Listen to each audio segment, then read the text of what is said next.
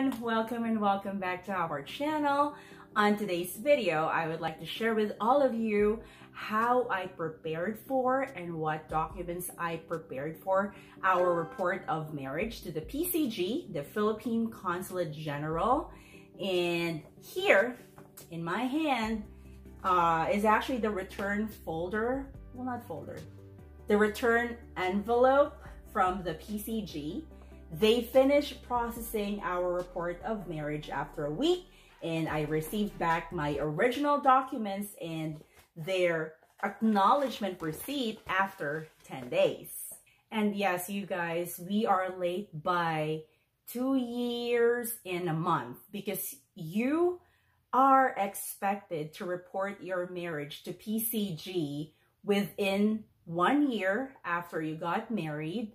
Otherwise, you will have to prepare an affidavit of late registration to support why your filing or your report is late. So thank God, because our reason was considered valid. Basically, it's because of, COVID-19. We do plan to go to PCG New York to report our marriage and then at the same time renew our Philippine passports. But because of COVID, of course, they have very limited schedules. One day, I decided to go and look at the website and kind of poke around and understand what do I need to do. And then there you go. I realized that we can actually do the registration online. So from then on, I was in a rush to complete everything and to mail out everything. Before we go to the preparation and the documents, I just want to point out a few important items. Number one, you will have to research what jurisdiction your state is under. So Massachusetts is under the jurisdiction of PCG New York. So that's where we reported our marriage, and that's the website that I went to. Second, before I mailed out my documents, I kind of sent a mock documents for approval because that's what PCG New York requires. So I sent an email to, I'm going to put the email here below. I scanned all the documents that I am about to mail them. And after a few hours, I heard back and they said, okay, you're all set. You can mail out your documents, because it kind of saves you time and money. If you get a pre-approval, then you already know that you have everything or if you're missing anything. So it's not like, going back and forth, back and forth.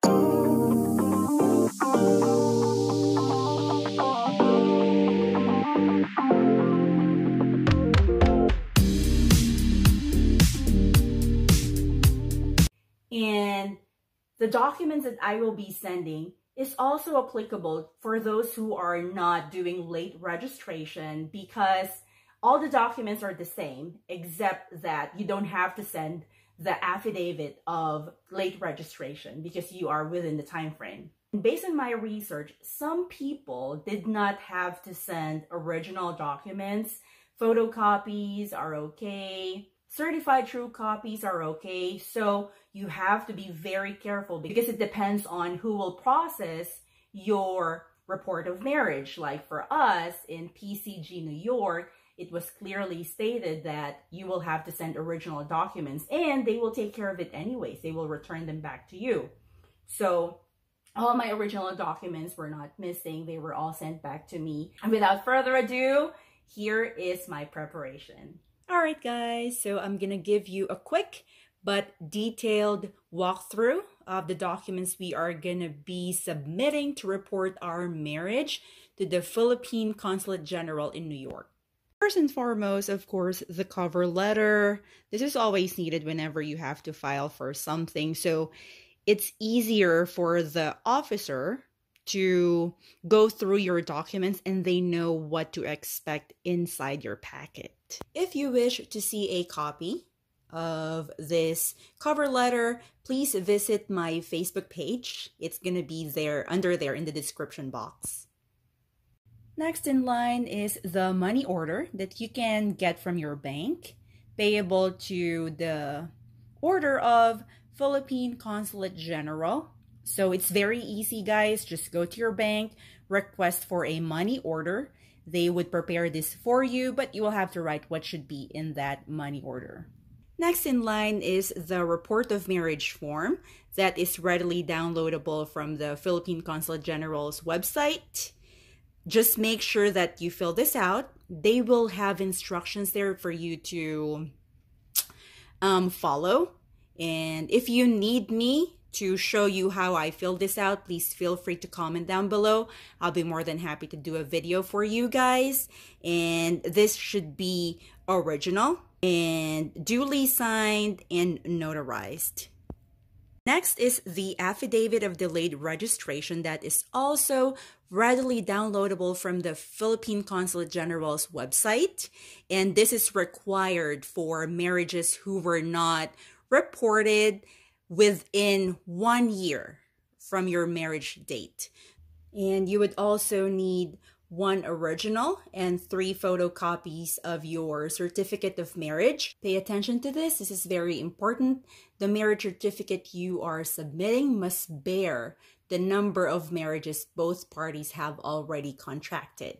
So if this is your second marriage, it should show that this is number 2 or second marriage. You would also need to submit 1 original and 3 photocopies of proof of your Filipino citizenship, like U.S. naturalization certificate, your green card, your work permit, your visa, right? Next in line is the PSA, birth certificate of the Filipino citizen, 1 original and 3 photocopies. And of course, let us not forget the birth certificate of the American citizen, 1 original and 3 photocopies. Next in line is the Filipino citizen's original passport and 3 photocopies of the biographic page. And of course, the American citizen's original passport together with 3 photocopies of the biographic page. And last but definitely not the least, a self-addressed priority mail USPS envelope with USPS tracking number. Of course, do not forget to take note of your tracking number so you know when your original documents are on its way to you. The Philippine Consulate would like for us to arrange the documents into 4 sections in the following order. The first one should be all original documents only, right? So if you notice, my ID and my passport, actually our passports, and then the money order is inside a Ziploc because I'm very OC. I don't want them to get damaged, to get wet or whatnot. So I put them in a Ziploc, and then everything else is right there. I just clamp them together. All right. I used, a binder clip that I got from Walmart. Very cheap. A box is like 98 cents. And then the next 3 sets are just all photocopies of the original. So I combine them into each set and then clamp them with a binder. All right. So all in all, 4 sets. All right, all 4 sets are in. And if you notice, like my binder clips, I arranged them like that in a diagonal position, just so, to reduce bulkiness when you put them all in together. Because like if they're in the same position, it would look like this. And it's not very pretty. Excuse my being OC. And this is just me. You don't have to do this, but I just don't want the officers to, drop my documents. So after I put them in a manila folder, I'm going to be putting them in a envelope with clasp. Just for, the protection of our documents. We don't want them getting lost because I had a very bad experience with Social Security. They lost my my marriage certificate, and I don't want that to happen again. So, you know, better be safe than sorry. And this clasped envelope, I will be putting it in a padded envelope that I got from Walmart. I think this is like $2 something. So padded and plastic. You'll never know what the weather is going to be on the delivery date. So we want it protected. So I recommend for you to get a plastic padded envelope. We are so ready to mail this out. I just need to write down the addresses and off it goes to the Philippine Consulate General in New York. I hope you like this, guys.